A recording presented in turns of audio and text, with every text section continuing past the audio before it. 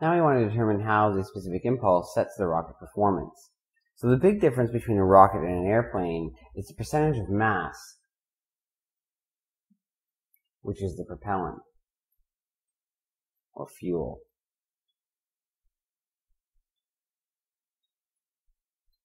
For an airplane, usually we're talking about something on the order of 25%. For a rocket,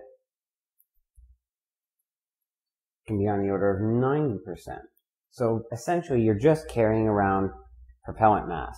So therefore it's very important to consider the change in mass as the rocket accelerates.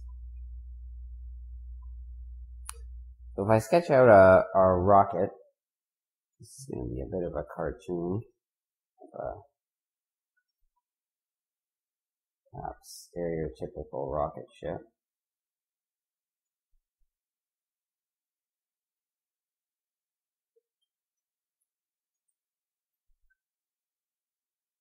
Here's the center of mass of the rocket with weight mg. This is at some angle theta. The rocket moving with velocity u. Outside here is pressure P naught. And if we draw a control volume around the rocket, just that passes through the tip of the nozzle, then there's a small amount of mass being ejected at some instant in time, dm, or over some brief span of time, and there's a pressure, PE, acting in here. This is area AE, and there's velocity coming out UE. So, if we consider that this small mass dm is expelled from the rocket during a time interval dt, then the details of this is gone through in the notes, and I won't go through the full derivation here, but by considering the initial and final momentum of the mass in the control volume, and neglecting higher order terms, we can come up with the change in momentum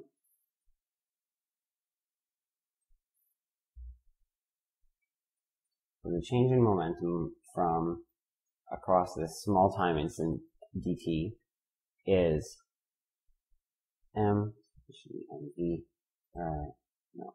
the mass of the vehicle, du minus ue dm. Now if we consider the forces acting on this system, which is both the rocket and the expelled mass, then the sum of forces is PE minus P naught times AE minus the drag D minus m dot cos theta. This is the direction of the velocity. So now we'll call the idea of impulse from mechanics, which is the integral of f dt, must balance the change in momentum.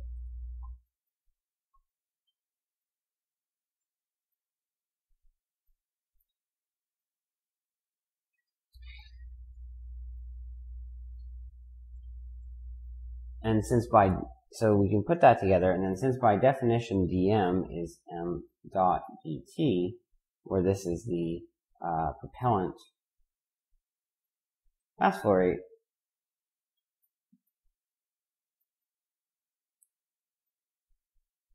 we can write this as negative dm of the vehicle dt times dt. And if we also go back and make our earlier simplifying assumption that PE equals P naught, then we can get that du, the change in velocity, is UE mv over mv minus the drag over mv times dt minus g cos theta dt. So this is known as the rocket equation.